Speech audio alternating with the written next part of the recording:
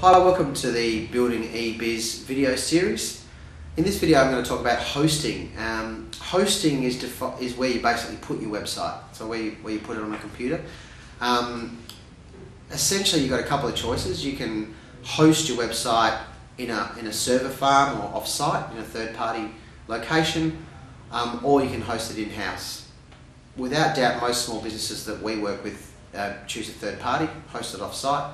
A lot cheaper, a lot more reliable.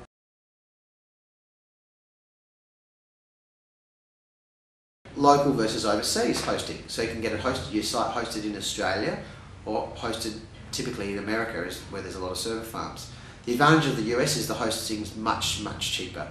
So if you're not too worried about the speed of your website, because obviously the further away your website's hosted, the slower it takes customers to get it. If that's not a huge issue for you, and in cases if you've got just a small business, the amount of milliseconds difference between Australia and US is almost negligible, really. Might be say 400 milliseconds versus 30 milliseconds, which in a customer experience is not a big deal.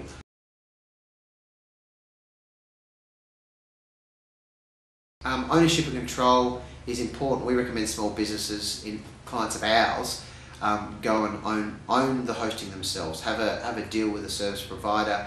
Let the web company they're using or their internal staff deal with that. Put the website up on that provider, but you should have a service level agreement with the hosting company yourselves, so that you're not tied into your web development or your internal staff requirements.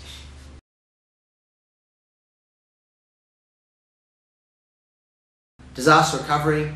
Obviously, if you go with a hosting company and they go broke, or your server goes underwater, or whatever disaster occurs, you need a backup of your website. So what you want to think about doing is getting a web developer or a web design company to do a backup of your site, but also ask your hosting provider what their contingencies are in case of a disaster. How are they backing up your site? What are their contingencies for doing that?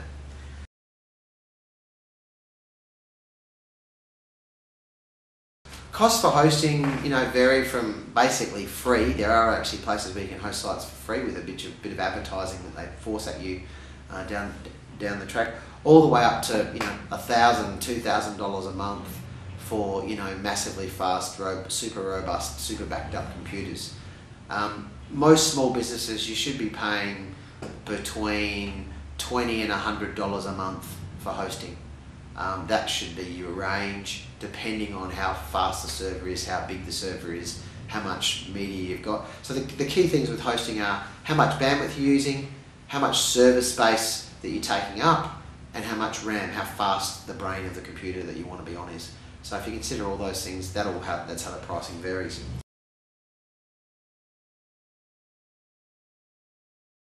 So up on screen now is 5 examples of US hosting alternatives you can have a look at. So jot those down and take a look at some of those sites and plans.